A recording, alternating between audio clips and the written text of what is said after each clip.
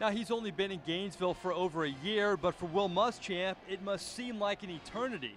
The good news, the Gators avoided its first losing season since the late 70s, but the growing pains could pay off down the road. You understand how guys are going to respond in situations, what calls are going to be made in certain situations. The unknowns are not there. There's more of a comfortable feeling with what we're trying to do schematically, and you know, again, the 300th rep is better than the 100th. So that's what you got to look at after over a period of time. Oh, it was also a year of transition where Florida offensive coordinator Charlie Weis was one and done, which left Muschamp trying to fill a big vacancy. We're not going to come in here and change what we're doing. I don't think that it's smart to hire a guy and have 40 guys learn it as opposed to one guy learn it. Obviously, will he tweak some things? Certainly. Will he change some things? Yeah, maybe. But we're not going to just take a playbook, throw it out the window, and bring another one in. We got a young football team, and I think continuity is the most important thing at this point. Florida grew up in its first year under Muschamp, but who matured the most? Dominic Easley, Sharif Floyd. I think Ronald Powell played his best football at the end of the season. Played well in the Florida State game. You know, Jelani Jenkins has done some very positive things. Matt Elam has played well for us in the secondary.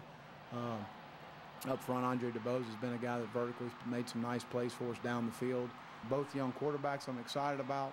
Those names are all freshmen and sophomores. So Muschamp sees this offseason as a season of change. Changes in his coaching staff and a change on how he will approach the recruiting process. You still want to evaluate and take the right guys. Now, it's a little different now because we have a whole year to evaluate.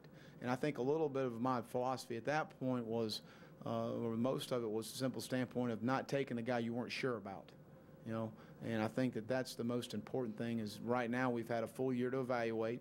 We know what we've evaluated. We've ranked everybody at every position. We understand the numbers at certain positions we want to take. But we're not going to take a guy to take a guy. If we've learned one thing about Will Muschamp in his short tenure in Gainesville, it's this. The guy is intense. A perfect example of that is recruiting. We talked to many of his recruits in his most recent class, and they told us he's as intense in their living rooms as he is on the sidelines. How was Coach Muschamp during the recruiting process? Just a real good guy. You know, he's one of those guys that's real pumped up about his first recruiting class. He's kind of one of those guys you want to make that play for him on the field. He's like a player, you know, pumped up, hyped up, you make a good play. But he's always in your ear, you know, letting you know what you're doing wrong and fixing it. But he's a real good guy overall. He's the same person all around the field. Jumpy, excited, ready just to do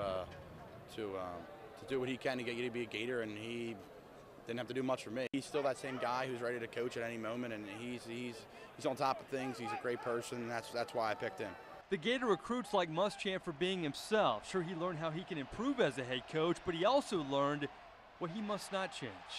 Joe Torre once said this, the manager of the New York Yankees, just because the coaching decision you make didn't work doesn't mean it was the wrong move. Go back and look at the facts you had at the time you made the decision and why you made the decision. So next season, expect the same old Muschamp with a few new kinks. In Gainesville, Mike Neighbors for CST Tonight.